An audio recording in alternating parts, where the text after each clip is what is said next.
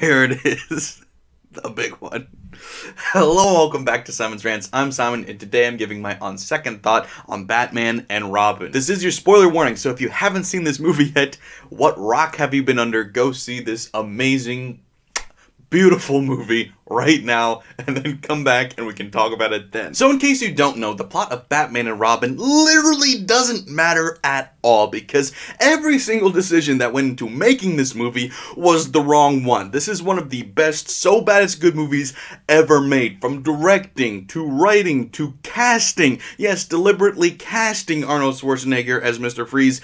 Every decision was the wrong one. But he was so confident that Arnold Schwarzenegger would be the perfect Mr. Freeze that he told Arnold, "I will not make this movie unless you are in it." Arnold probably should have just said, "That's a good thing, don't make it." But no, he did make it, and he also casted Uma Thurman as Poison Ivy, because Uma Thurman is the most beautiful woman to ever live.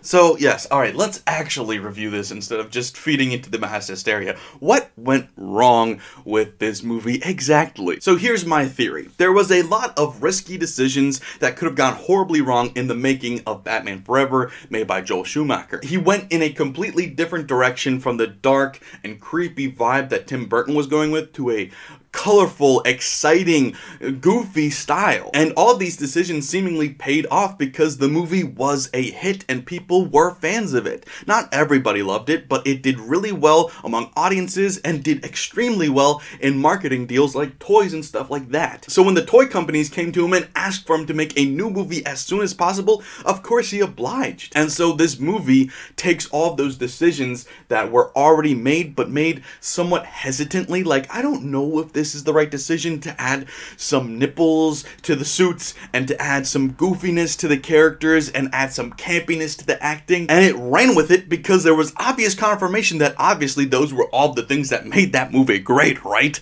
So he took all of those risky decisions and turned it up to 11. All of the things that were bad about Batman Forever became the focal point of Batman and Robin, and therefore shown through even more as being awful and terrible. So all the things that were actually good about Batman Forever, which is a short list but includes Jim Carrey's comedy, Chris O'Donnell's good portrayal of Robin, and a couple other things, were all lost in this movie in favor of the things that were actually what Joel Schumacher wanted to do. There was no Jim Carrey in this, obviously. Chris O'Donnell became a more Joel Schumacher-y mess of a character, and you replaced Val Kilmer, who was already bad enough, with George Clooney.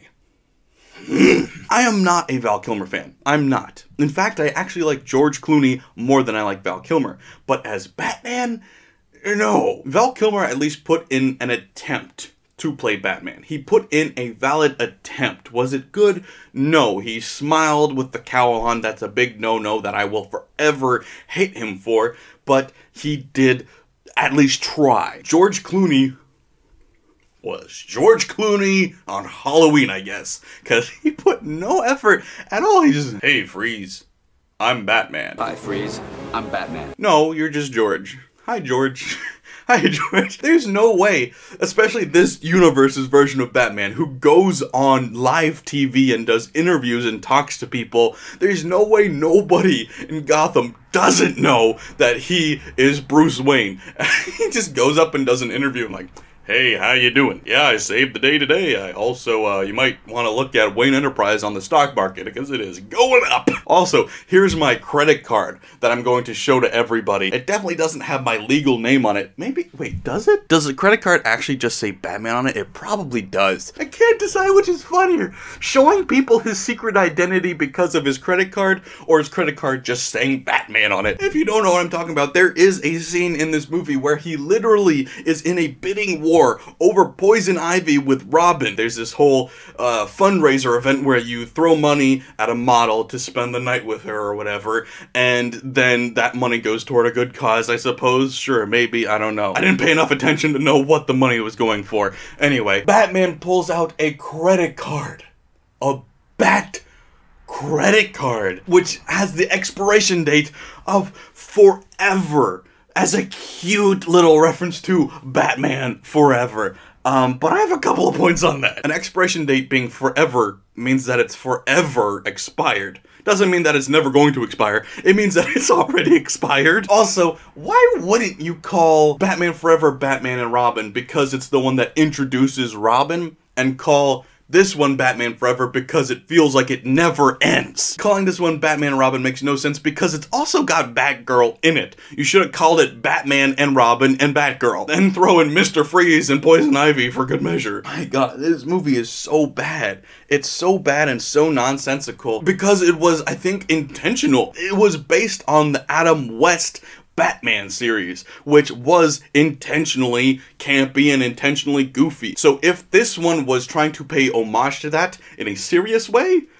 they didn't realize what they were doing. And I honestly still just have more questions because it's obviously not a well-made movie, but there was a lot of money that went into making this movie. There was very high production here, yet there's moments of obviously bad special effects, and I don't even mean CGI, I mean like just the icicles on the car when Mr. Freeze freezes Gotham, and then as things start to melt again, people thaw and come back to life. And Commissioner Gordon is getting out of his car and he opens the door and there's icicles on his car that are obviously made out of rubber.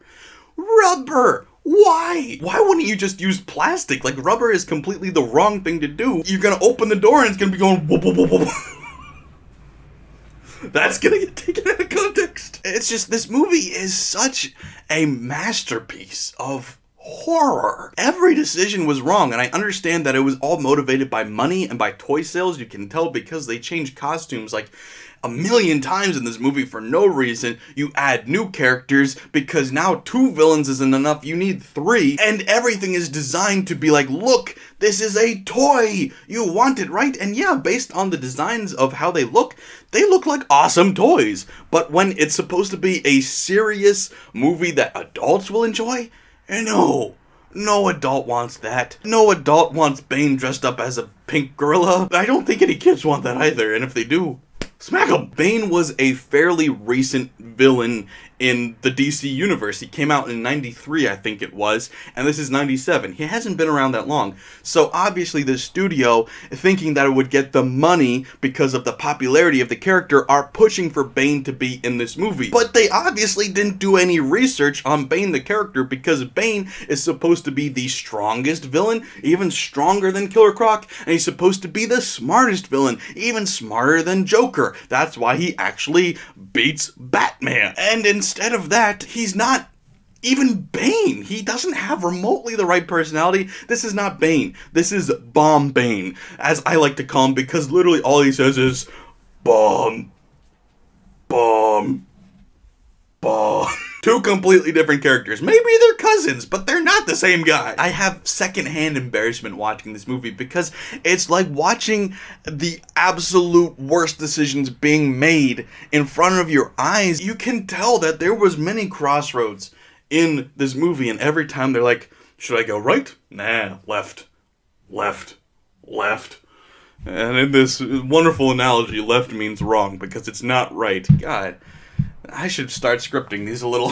It's not like all of the actors in this movie are horrible. Yes, whoever played Bane was, Arnold Schwarzenegger was, but George Clooney is a decent actor normally. Chris O'Donnell put in a great performance in just the last Batman movie, and Uma Thurman, although I am not remotely a fan of her acting ability, is considered a good to decent actress and has been in some very good movies like Pulp Fiction. And so you can't even really necessarily blame the actors. It's obviously the script writing to a certain extent, but even more so the directing, because the director chooses the tone of the movie through teaching the actors what he wants from a scene, making them do it a certain kind of way, and ultimately choosing the clips that get put into the movie. There's a million takes probably out there of George Clooney probably putting in a slightly better effort, and I bet you that Joel Schumacher said, no, I'm going with this take, I'm going with this take, I'm going with this take, I'm taking the worst ones possible because